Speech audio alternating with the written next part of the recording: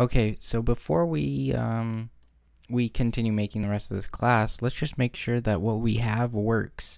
And if you notice, if we initialize this class and make it into an object, so we'll call this constructor, and we'll also use MySQL helper class as well. So we'll also test this out a little bit. So let's go ahead and let's see. What was it? Marker data source. Let's go ahead and make this variable. Let's call marker data source. Marker data source constructor.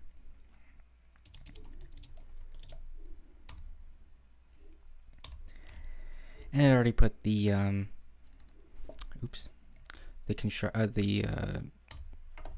argument in there for us. And then our next thing to do is called data.open.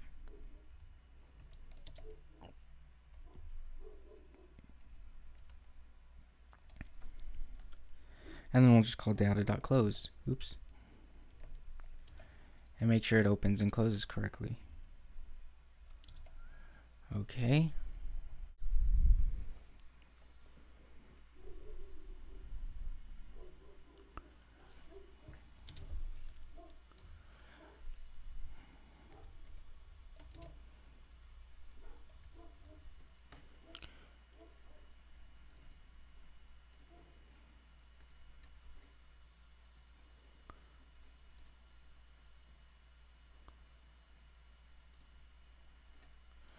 So it looks like everything opened up.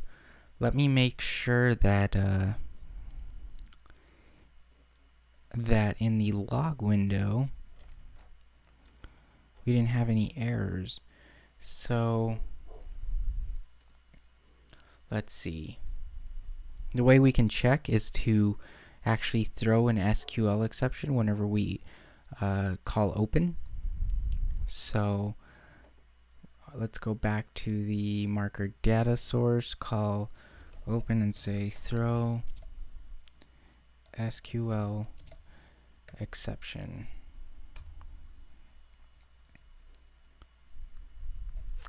And then we'll rerun this. And you know what? We're going to get an error because I forgot in main activity we'll have to have a try catch. We'll just cancel this. Run. Try catch.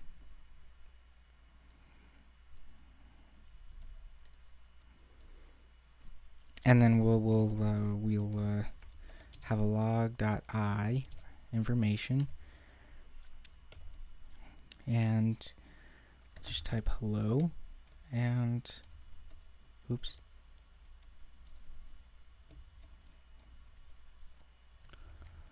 hello, and then we'll copy that, paste that down here just so we can track it. Sorry. Put that down there in case the exception is called. We'll see hello. If not, then we won't be able to search for it.